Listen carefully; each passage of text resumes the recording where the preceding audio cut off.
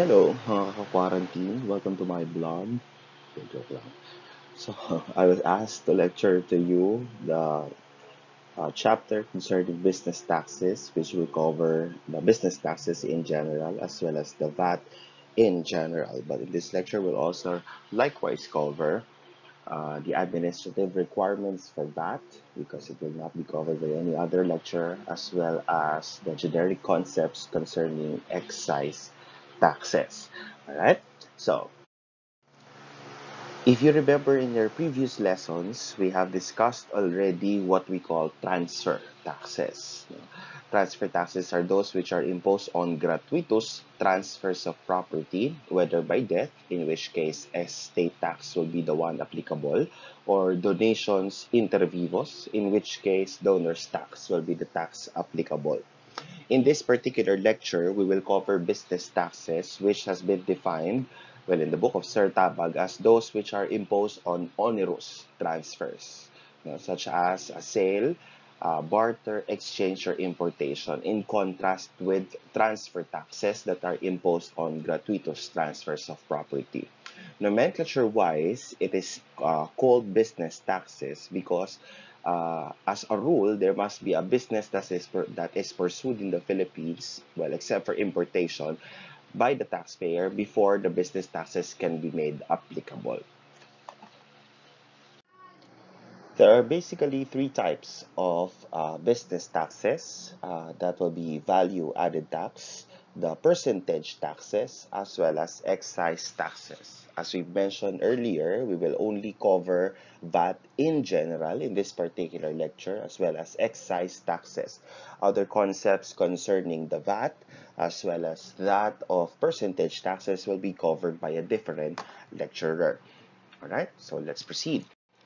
Now, this is generally the taxability applicable to transactions. The idea is that whenever there is a particular percentage tax that is already applicable on a transaction, let's say the receipts of a common carrier, which will be subject to the 3% common carriers tax, then it is already considered as exempt from VAT under Section 109E of the tax code. As will be discussed to you in VAT exempt transactions, those services that are already subjected to percentage taxes will no longer be subject to the VAT. In general, however, the rule is that in general, the VAT will be applicable to any and all type of transaction, except if there will be a particular exemption applicable to it, in which case it will no longer be subject to percentage taxes. You will note at this point that VAT and OPT are considered as mutually exclusive taxes because, as a rule, if there is a particular percentage tax applicable to the transaction already, exempt na ito sa VAT. But in general, it will be subject to VAT unless there is a specific exemption provided, in which case wala nang ini-impose na 3% OPT. Okay? However, there are specific exempt transactions that are exempted under Section 109. Section 109 of the tax code lists the VAT exempt transactions from subparagraph A up to subparagraph BB. No? But BB is the paragraph which we call the threshold provision, which exempts the particular taxpayer from paying the VAT only because its sales or receipts did not exceed 3 million pesos, which is the VAT threshold amount. So if a particular sale or receipt or an activity for that matter is already exempt under Section 109A or Section 109 or up to Section 109AA, then it is exempt not only from the VAT but also from the 3% percentage tax. So this, in short, yung Section 109 will cover the VAT-exempt transactions but are generally likewise exempt from the 3% OPT. No? So, for example, if there is a sale of, let's say, raw pork, no? So pork is considered as an agricultural food product, and selling it raw is considered a sale on its original state, which is specifically exempted under Section 109A. So since it is exempt from VAT, the sales also will not be subject to 3% OPT. But if the ground for exemption is only because the sales or the receipts of a taxpayer did not exceed 3 million, it is exempt from VAT under Section 109BB or the threshold provision, but it will still be subject to the 3% percentage tax. In short, if the only ground for exemption from VAT is because the total sales or receipts of a particular taxpayer did not exceed 3 million pesos, then masasubject pa rin sa 3% OPT, but it is exempt from VAT. No? Take note, however, that while VAT and percentage taxes are considered as mutually exclusive taxes, no, excise tax is not, or there will be no exemption just because there is VAT and OPT already. No? As we will discuss later on, excise tax applicable on excisable articles, products, or non-essential services will actually form part of the taxable base in computing the VAT or the applicable percentage tax. Okay, so now let's go to the VAT in general. Okay, the specific topics on VAT, as we mentioned earlier, like VAT on sale or lease of goods or properties, VAT on importations, VAT on services, as well as input VAT will be discussed by a different or by another professor. Okay, so VAT by definition under the Consolidated VAT Regulations or RR 16-05 is a tax on consumption. Okay, it is levied on every stage of the sale, barter, exchange, or lease of goods or properties and services in the Philippines, and as well as on importation of goods into the Philippines. Okay, you will note that there are 4 different transactions subject to VAT by the very definition provided for by law or by the regulation. A sale, yan, para meron tayong effect. A barter, an exchange on the property, or the lease of goods. So, itong tatlong ito, magkakasama on disposal of the property, sale, barter, or exchange. Pangit. Dali lang. Drawing natin.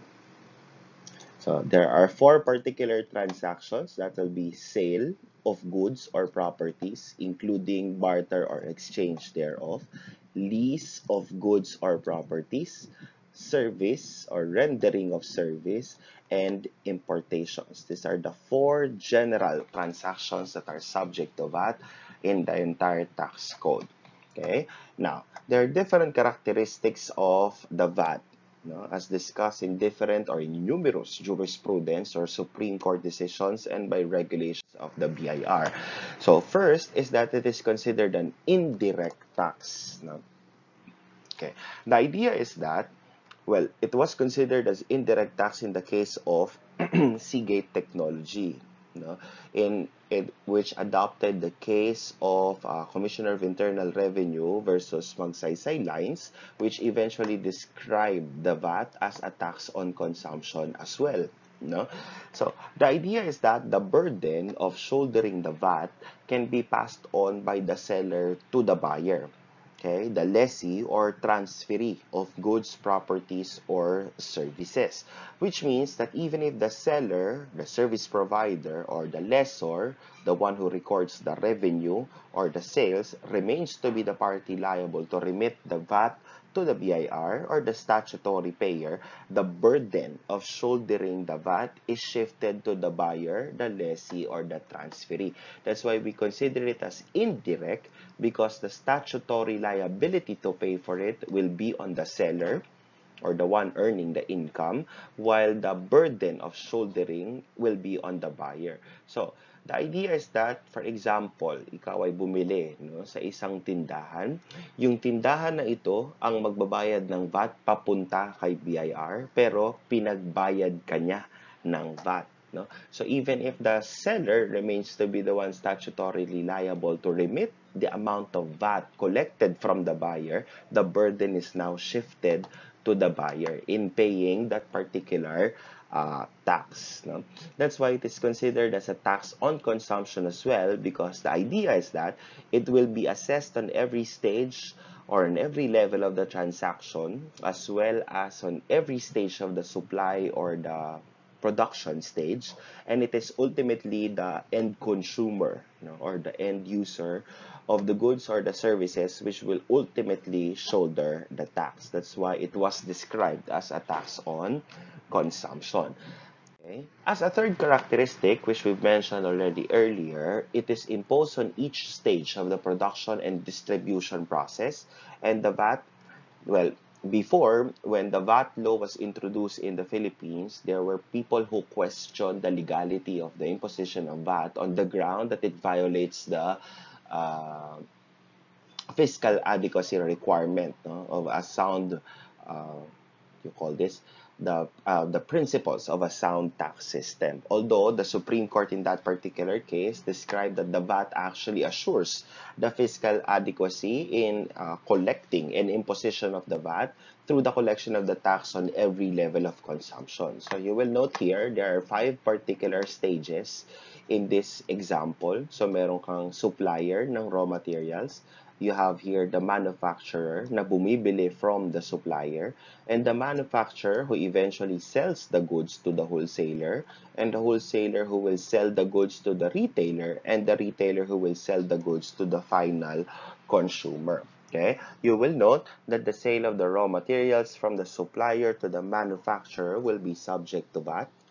Okay? May VAT diyan na i-impose dun sa selling price ni supplier. And the sale of the manufacturer to the wholesaler will likewise be subject to the VAT as well. And the sale of the wholesaler to the retailer will likewise be subject to VAT. And the sale of the retailer to the final consumer will also be subject to VAT. At every stage, the VAT is imposed. And the burden of shouldering the same will be on the buyers.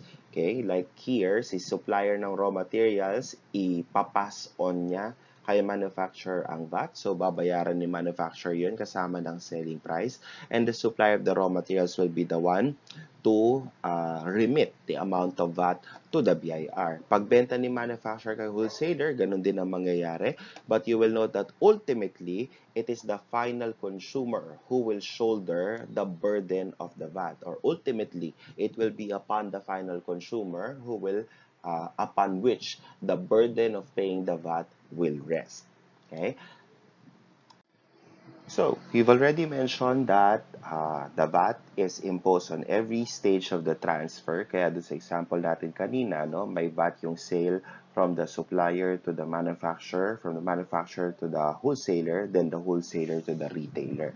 Nevertheless, okay, in our VAT system in the Philippines, we apply what we call the tax credit method. No? The idea here is that any input taxes or the VAT, no, that you paid on the purchases by the buyer with regards to the sale can be used as a tax credit against the output tax or the VAT that will be applied on the sale made by that particular taxpayer. So from our earlier example, the manufacturer who paid the VAT passed on by the supplier of raw materials, the VAT component of what he paid to the supplier will be used as input tax credit or input VAT, that can be used against his eventual output tax liability or the VAT that will be applied to his own sale when he sells the products or the goods to the wholesaler, and so on and so forth. So the idea is that by applying the tax credit method, which was discussed thoroughly by the Supreme Court in the case of Seagate Technology, if the output tax at the end of the quarter turns out to be higher than the amount of input tax credits applicable on the purchases, any excess will become the VAT payable for the quarter. The amount that will be remitted by the taxpayer to the BIR. But if the output tax is less than the input tax on the purchases, then any excess input tax can be creditable to the following quarter. No? It's just that under our law, if the excess input tax, yung sobra, no, ng input tax over the output tax, if the input tax will relate to zero-rated transactions, which will be discussed to you by a different professor later on, the excess input tax can be creditable in the following quarter, but it may also be claimed as a refund. So, nagkakaroon lang dito ng panibagong option. So, let's illustrate the tax credit method. Yun.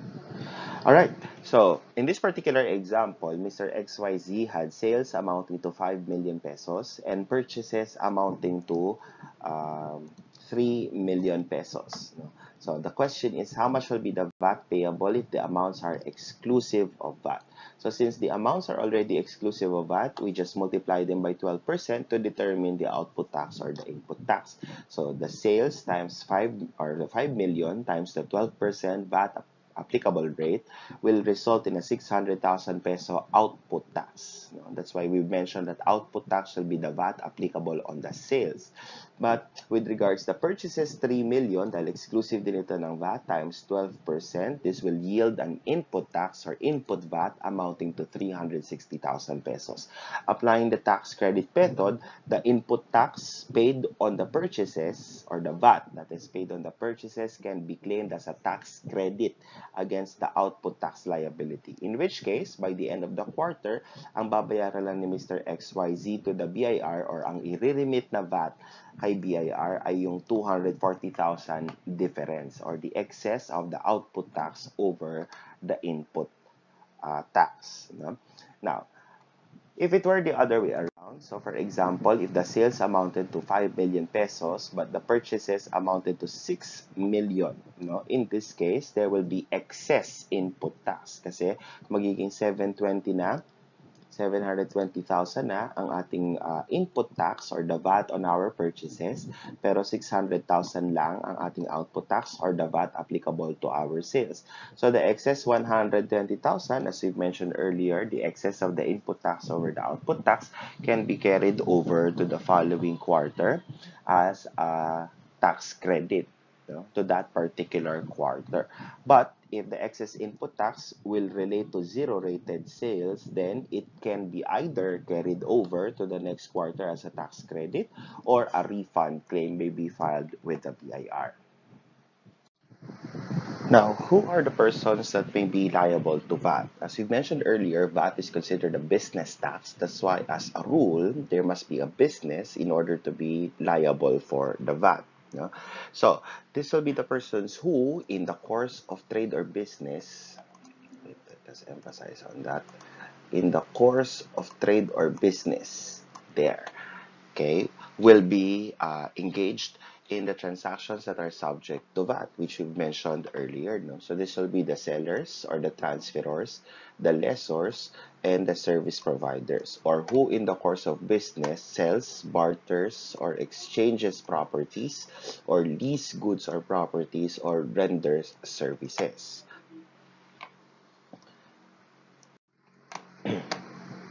And also, those who import goods into the Philippines or what we call the importers. You will notice the difference from the earlier slide. Dito sa importation ng goods, hindi na nag-a-apply yung rule na kailangan pang in the course of trade or business. No? So as long as the goods are brought into the Philippines, whether or not it is made in the course of trade or business, then it will be subject to VAT. Okay. Now, take note, however, that profit is not a necessary element in order to be subjected to VAT. No? Although it is supposedly in the ordinary course of trade or business, profit is not a requirement in order to be liable for VAT. An interesting case here decided by the Supreme Court would be the case of Comaserco or the Commonwealth Management Services. Okay. In this particular case, Comaserco provided services including functioning as an internal auditor of Philam Life, one of its affiliate companies, at a reimbursement at cost basis. Which means if they incurred, say, 15 million in operational costs, this will be the same amount that they will bill Philam Life. No? Kaya nga reimbursement at cost. Kung magkano lang yun na-incur nila na cost, yun lang din ang sinisingil nila from the affiliate companies. No? That's why it will always result in a zero profit because the revenues will always be equal to the costs that they incurred. But they were later on assessed by the BIR for deficiency VAT on such services. Sabi ng Comaserco, Since they earn no profit from the services, and since the revenues are always equal to the cost, then they should not be subject to VAT. And this was the decision of the Supreme Court. No? Sabi ng Korte, the VAT is a transaction tax. Thus, it does not follow a transaction becomes exempt just because there is no profit derived therefrom. Profit would thus be immaterial in determining taxability as long as there is a sale, barter, or exchange or importation. It will be subject to VAT regardless of any profit derived from such transaction. So, from that, we will note that as long as there are services performed or there is a sale, barter, exchange of goods or properties or importation which are made, well, for the first three transactions made in the ordinary course of trade or business, whether or not there will be profit, the VAT will be applicable. Interestingly, however, no, in the case of Commissioner of Internal Revenue versus Sony Philippines Incorporated, in this case, Sony Philippines was assessed by the BIR for deficiency VAT kasi naka-receive sila ng subsidy coming from Sony Singapore in the form of a reimbursement and the advertising expenses that they incurred. No? So, subsidy ito. So, on the strength of the Comaserco case, sabi ng BIR, nako, dapat subject din ito sa VAT. No? Sabi ng Supreme Court dito, wala namang sale, barter, or exchange or of goods or properties that the VAT may be levied on. No? Ang pinagkaiba nito with the earlier case of Comaserco, in Comaserco, there were actual services rendered although no profit was earned. No? In Sony Philippines case, the money from SIS was a mere funding and not as payment for services rendered by Sony Philippines or for goods purchased by Sony Singapore from Sony Philippines. So since there was no actual sale, barter, or exchange in the subsidy or the dole out of the money, then there is nothing, no, to impose the VAT on. Kaya magkaiba ang naging decision dito. In short, as long as there is a sale, barter, exchange, or importation, there will be applicable VAT on it whether or not it results into a profit. No? With regards to the sale, lease, or service rendered, it is not required that there must be profit as long as it is done in the ordinary course of trade or business. But if there is no such sale, barter, or exchange, then there will be no VAT applicable. Kaya nga nililimit lang natin into the 4 transactions ang imposition natin ng VAT. No? Now, the rule on regularity, we've mentioned already earlier, is that the idea is that the sale, barter, or exchange must be done in the ordinary course of trade or business in order for the VAT to apply. So, under this rule, a transaction will be subject to VAT if it is made in the ordinary course of trade or business. That's why, if a sale, barter, or exchange is not made in the ordinary course of trade or business, then it will not be subject to VAT. This was applied in the case of Magsaysay Lines. In this particular case, there was a transfer of the vessels coming from a government-owned corporation, and it was transferred to Magsaysay Lines. And eventually, the BIR assessed VAT on such particular transfer. Sabi dito ng Supreme Court, since the transfer of the vessels were pursuant to a declared privatization policy of the government and cannot be regarded as made in the ordinary course of trade or business, then walang applicable na VAT. Kasi unang-una, dapat it is done in the ordinary course of trade or business. Okay? Now, since this is a general rule, of course, there will be particular exemptions. So, ito yung decision ng Korte doon sa Magsaysay Lines that we mentioned earlier. Since the transfer of the vessels were not done in the ordinary course of trade or business, but merely due to the privatization efforts of the government or a declared privatization policy, then it is not considered in the ordinary course of trade or business. Walang mag-a-apply na VAT. Okay. Now, we mentioned earlier that the rule on regularity, however, is subject to certain exceptions. Now, it will not be applicable to importations, okay, as well as services which are rendered by non-residents or lease, no, of properties located in the Philippines, kahit pa non-resident ang income earner. Okay, which means that even if the importation is for personal purposes and is not in any way business related, it will still be subject to VAT because the rule on regularity does not apply to it. Ganon din si non-resident, no? So, kunwari, itong si Taylor Swift ay singer abroad. So, ang kanyang trade or business ay singing, no? Then, she went to the Philippines and rendered services here, let's say as a cashier, no? It will still be subject to VAT, even if it is not in the trade or business or in the regular trade or business of Taylor Swift. Since there were services here that is rendered by a non-resident, it will be subject to VAT. Okay? Now, also also covered by the rule on regularity will be the transactions which are incidental to the ordinary course of trade or business. The idea is that the incidental transactions can still be subject to VAT even though they are not done in the ordinary course of trade or business. Let's take this for a particular example. So, for example, yan, dahil tayo ay mga nasa quarantine ngayon, so Beer na ako Incorporated, a VAT-registered entity in the ordinary course of trade or business, manufactures and sells beer products. Thus, the sale of beer is subject to VAT.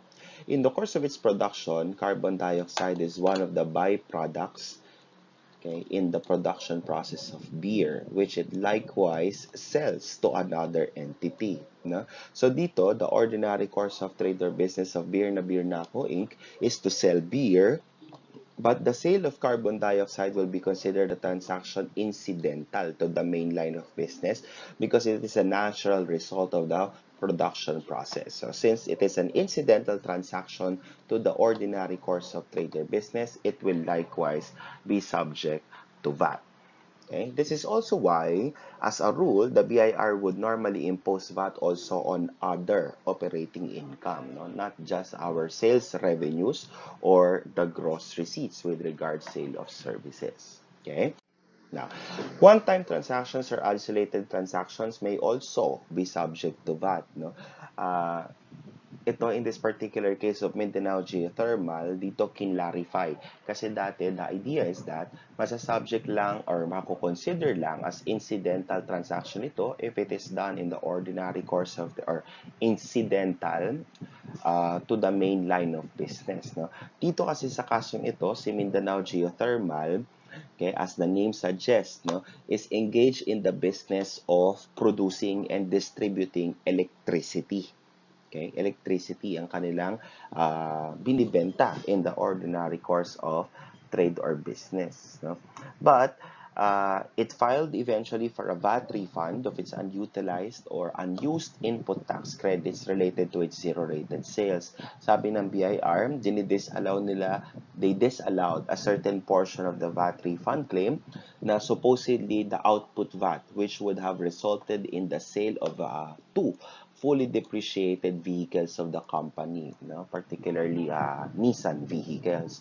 So Mindanao Geothermal claims that their main line of business is electricity. That's why the sale of the fully depreciated vehicles cannot be considered incidental to the sale of electricity and is considered an isolated or a one-time transaction only and should thus not be subject to VAT. Pero ang sabi dito ng Supreme Court, it does not follow that an isolated transaction cannot be an incidental transaction for purposes of VAT liability. No?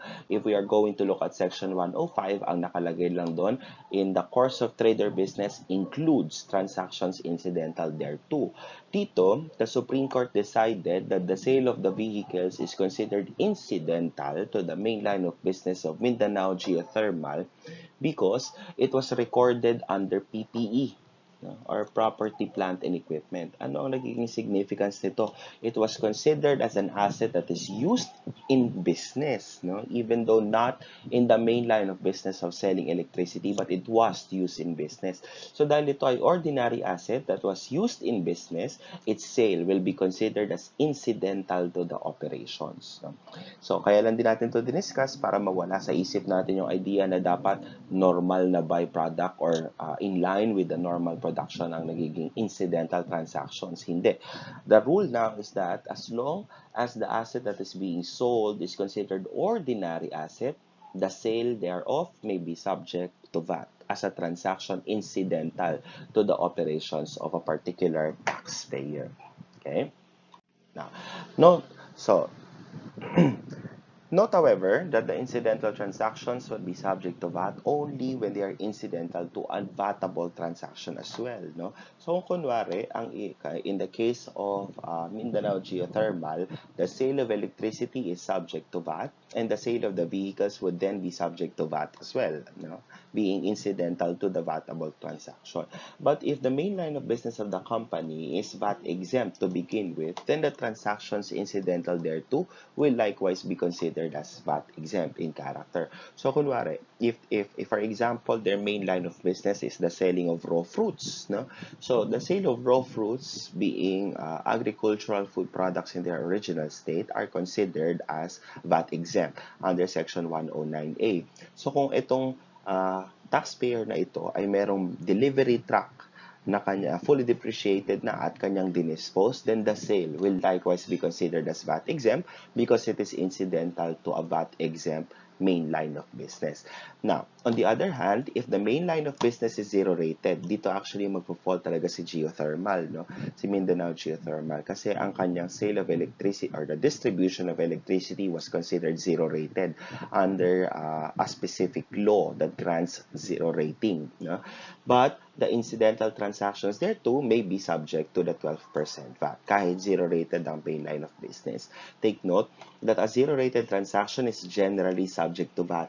No? Kaya ang treatment dito consistently by the court is that it is a VAT or a taxable transaction. But since the rate applied to it is zero, then it does not result in any output VAT liability, but is nevertheless considered a VATable transaction. Okay, so now we go to the registration requirements related to VAT. There are two classifications of registration that will be applicable to VAT. Ito yung tinatawag nating mandatory registration as well as the other one, as we will discuss later, will be optional registration. As the name suggests, persons will be required to register for VAT purposes whenever they fall under any of the three classifications here. No? So the first will be if the gross sales or receipts for the past 12 months, other than those that are exempt under Section 109A to AA, have exceeded 3 million pesos. Then, which before the train was 191,500, then they are required to register for VAT. Magpo-fall din under the category of mandatory registration will be those who have reasonable grounds to believe that in the next 12 months, their gross sales or receipts, other than those exempt under Section 109A to AA, will exceed also 3 million pesos. So, required na rin silang mag-register.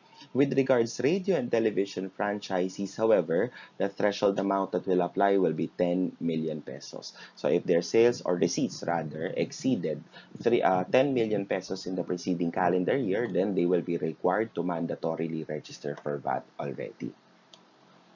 Now, for the persons availing of the 8% flat rate of income tax, if you remember in your tax one, the train law introduced an entirely new tax scheme, no, which we call the 8% flat rate of income tax, which generally applies to individual taxpayers who are engaged in business or in the practice of profession, whose sales or receipts do not exceed 3 million pesos. Okay, so the idea is that if a person avails of the 8% flat rate of income tax, he is exempt from the 3% other percentage tax, but as clarified also under RR 13-18, no, which is the VAT regulations implementing the train, they are likewise exempt from the payment of the 12% VAT.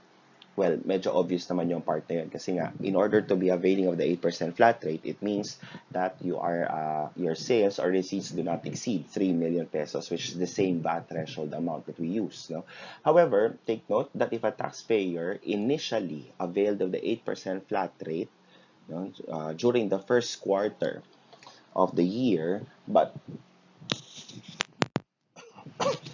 sorry, the eventual sales during the year exceeded 3 million pesos, then unang-una, magiging disqualified na siya from availing of the 8% flat rate. Pero anong mangyayari with regards his VAT liability? No? He will be liable to the VAT under RR 13-18 prospectively lang. No? Starting the next month when his sales exceeded 3 million pesos and shall be required to update his registration on or before the last day of the said month. So, let's take an example para ma-visualize natin yung part na yan. So, ito yung example mismo na binigay ng BIR in the revenue regulations. So, Mr. JMLH signified his intention to be taxed at 8% income tax in lieu of the graduated income tax rates in his first quarter income tax return. So, however, his gross sales or receipts during the taxable year exceeded the VAT threshold as follows. So, 2.25 million ang kanyang sales for January to September or the first 3 quarters. On October, naging 3.25 million na ang kanyang aggregate sales. No? So, dito tayo, October will be the month that he exceeded the 3 million threshold. So, ano ngayon ang mangyayari sa kanya for VAT purposes?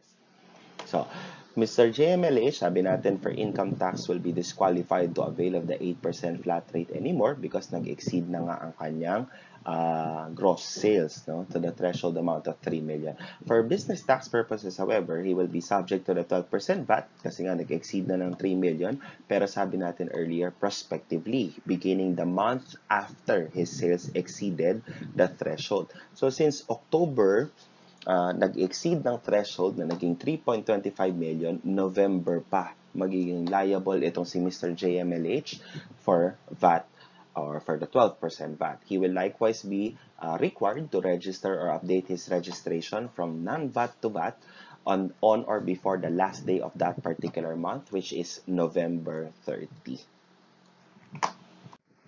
So, all other taxpayers who will not fall within the category of mandatory registration can optionally avail of VAT registration. Okay.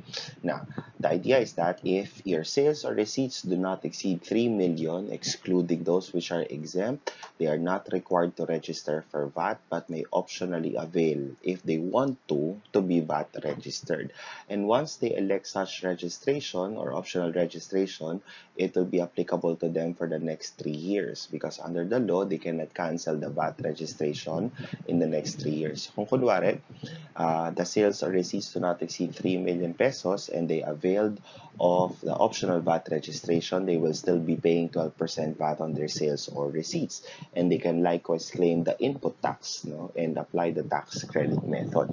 But if in the following year, napansin nila na mas mababa pala sana yung babayaran nilang tax, kung nag 3% other percentage tax na lang sila, hindi pa nila pwedeng baguhin yung registration from VAT to non-VAT until the 3-year period expires. Okay? Take note also that persons, individual taxpayers who are availing of the 8% flat rate are also not allowed to avail of the optional VAT registration. Okay? Now, on the other hand, the radio and television franchisees whose sales or the receipts rather do not exceed 10 million pesos can also optionally avail of VAT registration. Ang pinagkaiba lang with number 1 is that sa number 1, 3 years lang required yung kanilang VAT registration, but in radio and television franchisees, it can no longer be cancelled. Kaya nga sinasabi natin dito merong forever. Kasi once they avail of the optional VAT registration, forever na silang VAT registered. Okay? Now, we have already been pointing out that in determining mandatory registration, we always mention that hindi kasali, or will be comprised the sales or receipts to determine the 3 million threshold for VAT registration purposes will exclude those which are exempt under Section 109A to AA. Okay, let's take this illustration as an example. Okay, so for example, ABC Company had the following sales for the taxable year 2019. They have sale of fresh fruits of 2.5 million pesos and sale of fruit jams for 2 million pesos. In the question here would be, is ABC company required to mandatorily register for VAT? And the answer will be, of course, no, because the sale of fresh fruits is considered exempt, being an agricultural food product in its original state under Section 109A. Okay? At dahil ito ay exempt under Section 109A, hindi siya sinasali in determining the amount for purposes of mandatory registration. Kaya, in determining whether ABC company is required to mandatorily register for VAT, we only consider the 2 million pesos which are not exempt under Section 109A to AA. Considering, however, that the amount does not exceed the threshold of 3 million pesos, ABC company is not mandatorily required to register for VAT. But, as I mentioned earlier, he can nevertheless avail of, or it rather can avail, nevertheless, of the optional VAT registration. So, what will be the effects of registration in a summary? Registration will not affect the liability for output VAT. Take note that as long as the sales or receipts exceed 3 million pesos, magkakaroon pa rin ng liability for VAT kahit hindi siya nag-register for VAT. Except, as we mentioned earlier, those availing of the 8% flat rate of income tax, because the liability for VAT will be beginning the month after the sales or receipts exceeded the 3 million pesos. On the other hand, registration will be necessary because it will authorize the taxpayer to transfer the burden of the VAT to its customers, as well as authorize him to claim input taxes as tax credit applying the tax credit method. Which means, under number 2 and number 3, kung ikaw ay hindi VAT registered and your sales exceeded 3 billion, magiging liable ka pa rin sa output VAT because it exceeded 3 million, but you cannot pass on the VAT to the customers, and you cannot also claim any input taxes because of your failure to register. Alright? Now, the VAT returns. So, ito na ang ating last topic for VAT as we mentioned earlier, no, hanggang dito lang ang ating cover the administrative aspects of VAT because it will not be covered by other professors anymore. So, there are currently two types of VAT returns that are required to be filed under BIR rules. We have the monthly VAT return, which is BIR Form 2550M. Okay, and we have the quarterly VAT return, which is BIR form number 2550Q.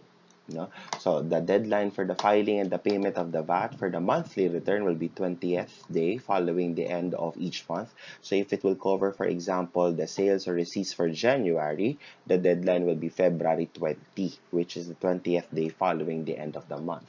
For the first quarter, for the quarterly return, on the other hand, the deadline under the law is 25th day following the close of the taxable quarter. So if it pertains to the first calendar quarter, January to March, the deadline for the filing of the quarterly VAT return will be April 25. Okay. Take note, however, that for purposes of filing the VAT, okay, we do it consolidated per quarter, no? So, kung kunwari, the first 2 months of the quarter is January and February, we will file our respective January VAT return on Feb 20 and February VAT return up to March 20.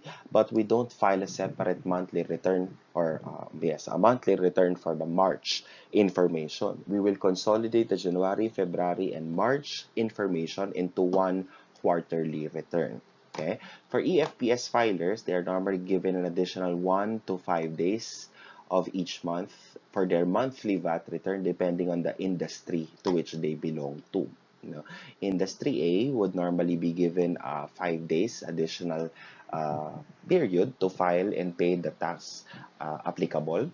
Okay, and Industry B, 4 days, Industry C, 3 days, Industry D, 2 days, and Industry E, 1 day additional.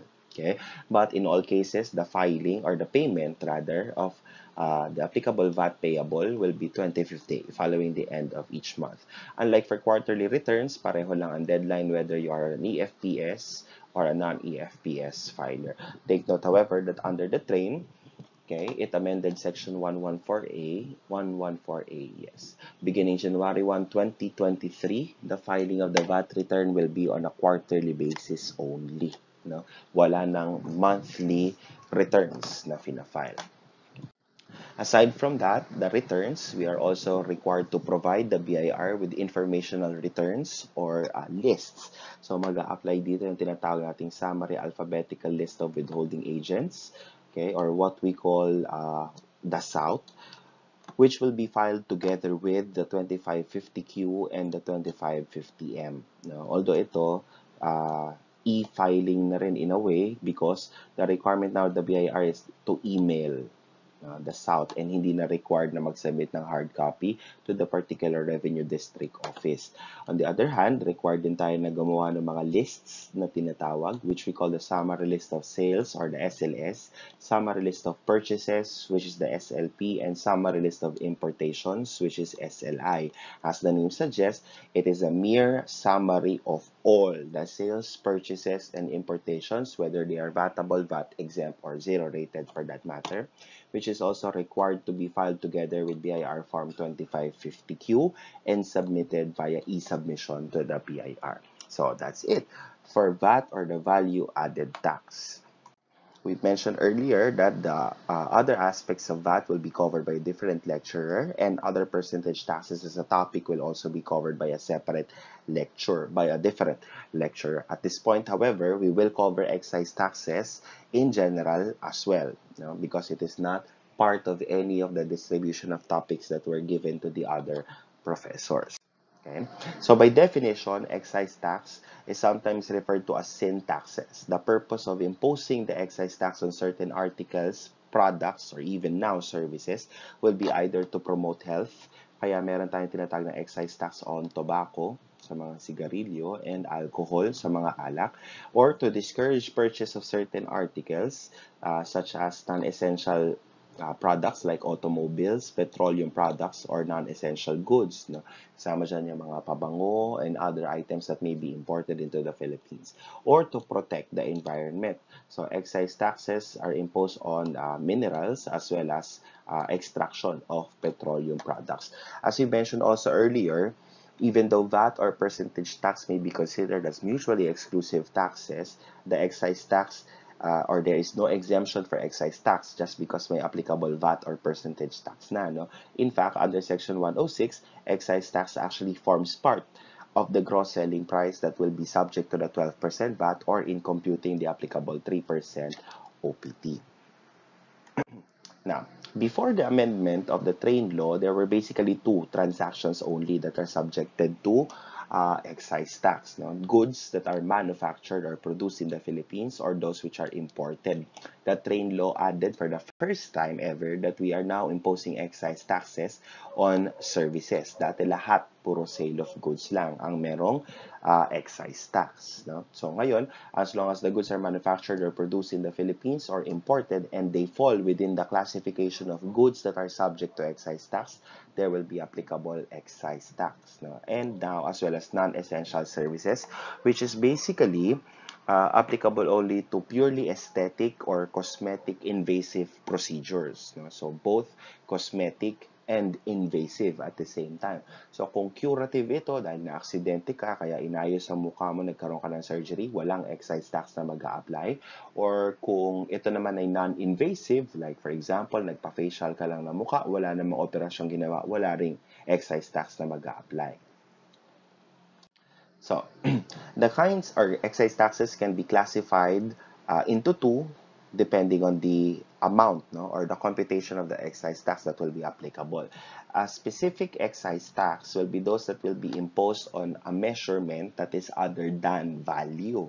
No? So it can be either on weight, volume, capacity, or any other physical unit. A good example here will be the applicable excise tax, for example, applicable to cigarettes. No?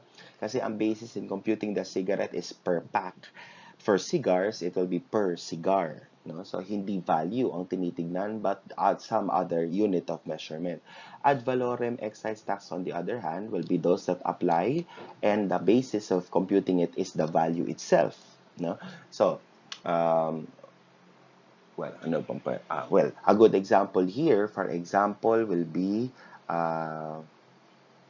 alcohol, no? Because there is a certain portion, like for example, for hard liquor, 20% of the selling price is the ad valorem tax that may be applicable to it, no? We call it ad valorem kasi ang basis ng computation is not is the value, no? Yun ang nagiging basis, which is the net sell price. Now, as we mentioned earlier, before the train law, there were actually just 6 classifications of products that were subjected to excise taxes. Kaya makikita mo dito that really why we call it sin taxes is because the goal of the government is to discourage consumption of these particular products. No? So yan yung alcohol, tobacco products, automobiles, petroleum products, non-essential goods, and mineral products. But the train law added also sweetened beverages. No? So yung mga litro pack ng juice, okay, but they excluded the 3-in-1 coffee, no, in those sweetened beverages that may be subject to excise tax kasi medyo maraming nagreklamo when they were debating the law. So, sweetened beverages were also included depending on the type of sweetener. So, yung mga soft drinks, yan, meron ng mga excise tax din. Well, it was also included to promote health or to discourage the consumption of sweetened beverages because of the supposed increase in persons who are diagnosed with diabetes, no? And the non-essential services, which as we mentioned earlier, will cover purely cosmetic, invasive procedures. Okay, now when do we pay the excise tax? Okay, for goods that are manufactured or produced before the removal from the place of production. So, hindi pa ito nabibenta, tinatanggal pa lang sa planta, babayaran na muna ang excise tax before it is removed from the place of production. No? Kaya nga pag nakikita nyo sa balita na meron yung truck ng San Miguel na case na Red Horse ang bit-bit niya, tumumba sa NLEX, masayang-masaya ang mga tao. No? Pero bayad na ang excise tax niyan, mabenta man ito or hindi. Because the payment of the excise tax will be done before removal from the place of production.